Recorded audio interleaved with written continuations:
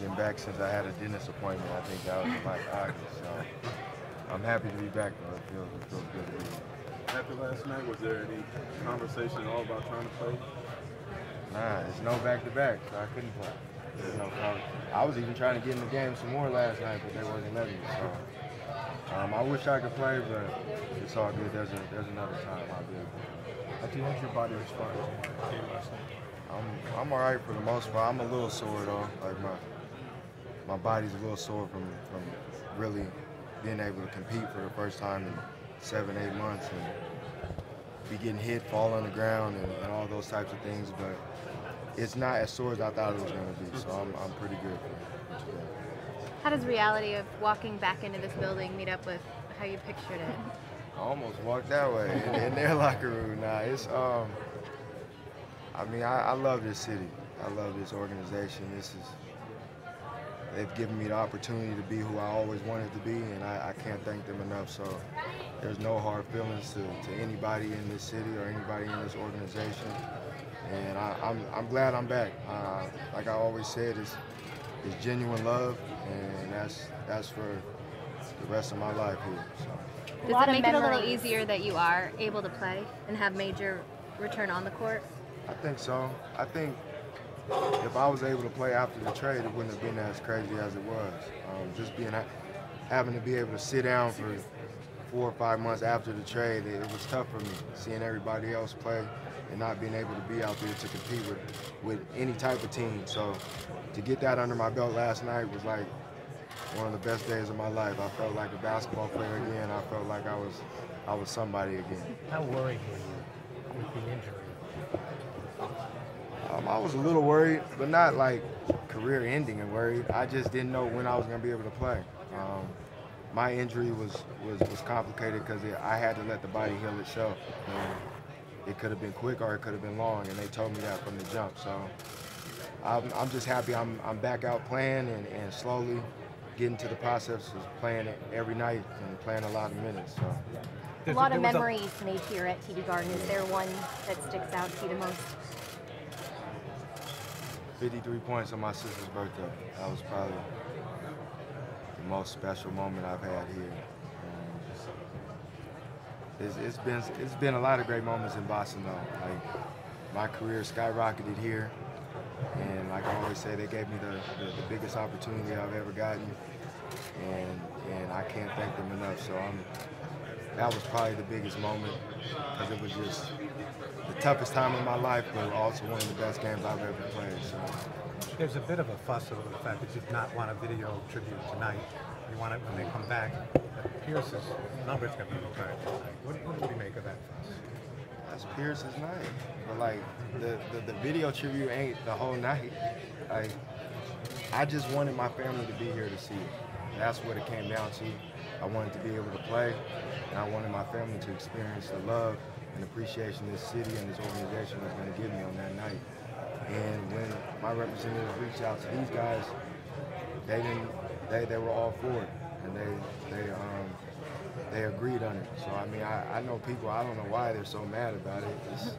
I'm not taking nothing from Paul Pierce. He did 15 years here, so there's nothing I can take from him. But if they choose to do it that night, that would be great, and I would be honored. And my family and friends can see how much they appreciate me. Isaiah, what are you expecting from the fans tonight? Love. I mean, that's all it was when I was here. I mean, I didn't ever say nothing bad about the city or the organization. So I expect them to just show genuine love, and I'm happy to be back though. Like this is a special moment for me. I just wish I could play. Is part of you hoping that your first game is back tonight against Spurs?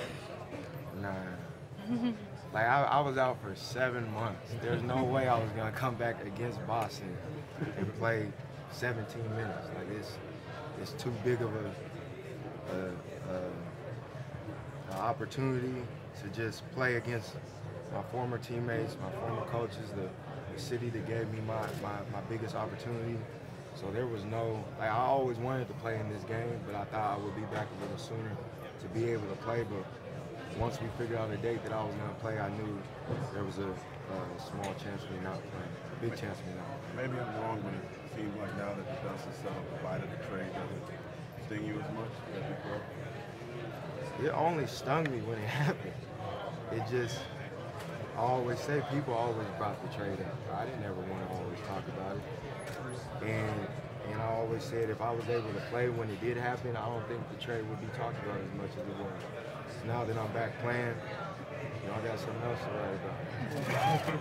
All the tedious rehabs, is it not worth it? The medical staff kept it grounded and patient and just sort of way you responded last night? I mean, the whole process has always been worth it because I just wanted to get back to playing basketball. Did I like the process? No. I hated sitting out. I hated having to be patient, but I mean, that's just what it was. I couldn't control that. And then once I was able to do more and be more acclimated with the team and get out there and even start warming up with the team, I knew that day was closer to me playing. And yesterday was one of the most special moments for me in my career because I've never had to sit out for 7 to 8 months and not know when I was going to play again. How close is your hip to where you want it to be, and how close is your knee to where you want it to be? Far away. Both? Far away, both. I mean, the hip has gotten a lot better, but it's still movements that I'm scared to do. But like, it's just because I've been out for so long. I don't, for the most part, when you get hurt, the mental side of things is the toughest part. So my wind isn't there. I'm not in that good of a shape. Obviously, my game isn't where I want it to be, but it showed a positive step in the right direction yesterday that I'm not far where I want to be. I want to be an MVP one day, so I know anybody who takes 7 months off isn't just going to walk into being that. And I got a lot of work to do, but I'm happy about the progress, and I'm happy about everything that happened yesterday. I say, how much do you watch? Career Celtic. But after this, you got stung. Well, did you say to yourself, "Here, I'm going to play with LeBron, and here's really an opportunity to win a title"? I mean, it hurt being traded. I mean, it hurts no matter what team you get traded from. But when I knew I got traded to Cleveland, it was like, it's an even bigger opportunity for me, a bigger platform, playing with arguably the best player in the world. Realistically, being able to compete for an NBA championship is something I always wanted to do. So when that opportunity came, I just had to take it and run with it. And I'm glad I'm back and able to put my talents and help this team in any way possible. Dave, last one. How much do you watch the Celtics this year, and how do you compare them to the team you played for last year? I watch them a lot. I like how they play. I love Brad Stevens. I love Marcus Smart, even though he flops all the time. I love Terry Rozier. I love the coaching staff. Like I said, there's no hard feelings.